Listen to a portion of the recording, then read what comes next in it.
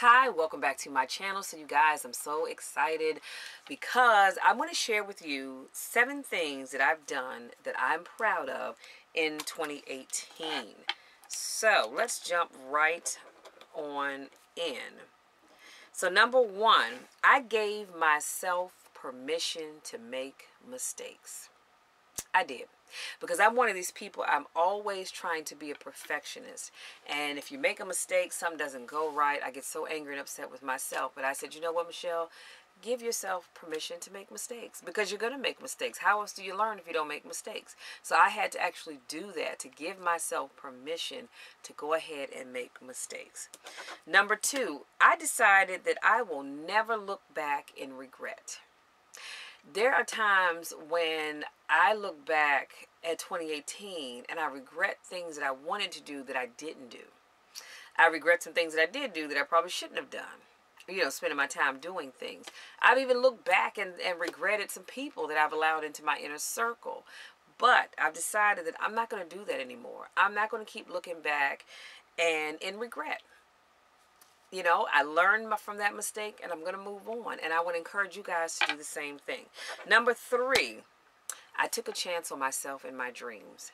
And because I've done that, I am now getting myself out there with more and more of my business. And so I'm so excited about that. So I want you to do the same thing. Take a chance on yourself in your dreams. If it doesn't work, guess what? It's not the end of the world. The world as you know it is not going to cease to exist. You learn from what didn't work, you learn from what worked, and then you can just make it better. Or if you learn that that thing is not really what you should be doing, then you just drop it by the wayside and keep it moving. Try something else. But take a chance on yourself and your dreams, because there's nothing worse than having goals and dreams and you keep them to yourself. The rest of the world doesn't get to experience it. Okay? Number 4, I started trusting and listening to my inner self. That is a huge one, you guys. And I think so many people have a problem with trusting their inner self. And you're like, I want to do it. I should do it, but I'm not sure. And I don't know. No, stop all that hemming and hawing. Trust your inner self. Trust it. Go with it. Because here's the thing. You could be giving up on some really great opportunities, some really great people, because you're not trusting your inner self. Your inner self knows what's going on, okay? Number 5. I let stuff go that I can't change or fix. That was a big one. That was a big one. And I had to decide that, Michelle, you are not going into 2019 trying to hold on to things that you cannot change and things that you cannot fix. I can't change the way other people think and act and feel. I can't change that. All I can do is focus on what I can change, and that's things about Michelle.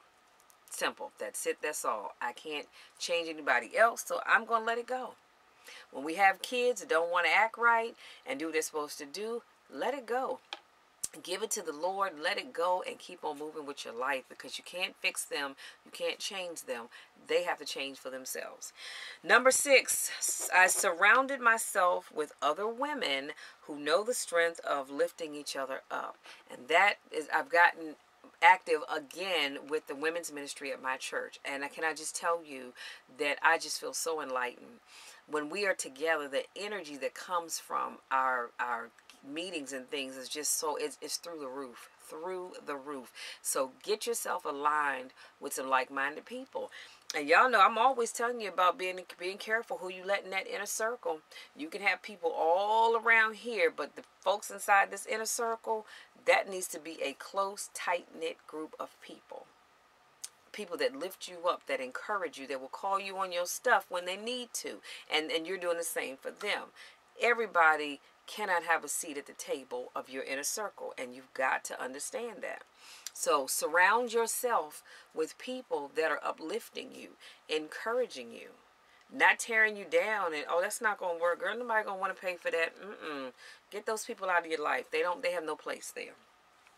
And number 7, I got into stones and learning about their meanings, and unfortunately I don't have mine over here with me. But I think I showed you guys. I don't know if I did or not, but if I didn't, I'll show it to you. But my neighbor down the street had an event. She invited my mom and I to her event. It was so much fun. It was great fellowship, great food, and we had and it's a book I'm going to order about these stones, that like different crystals and gems and what they mean and the power that comes from them. Now let me be clear. I know that my power comes from the Lord, okay? I know that. But I love these stones and just the different meanings behind them. So I'm not going to get like way out there into it, but the ones that I have, I'm loving those. And so I've got to fix the closure piece so that I can wear them around my neck, because not only does it make nice jewelry, but you know, like I said, there's a meaning behind it. There's some stones that help keep your mind clear and help keep you focused. So it's a whole different world. And like I said, I'm not going to delve too deep into it, but what I know, I'm loving it, and so I want to get this book that talks about different gems. But again, make no mistake about it, I know that my help and my joy, my everything comes from the Lord. But I just love what I love about these stones. And like I said, it makes great jewelry.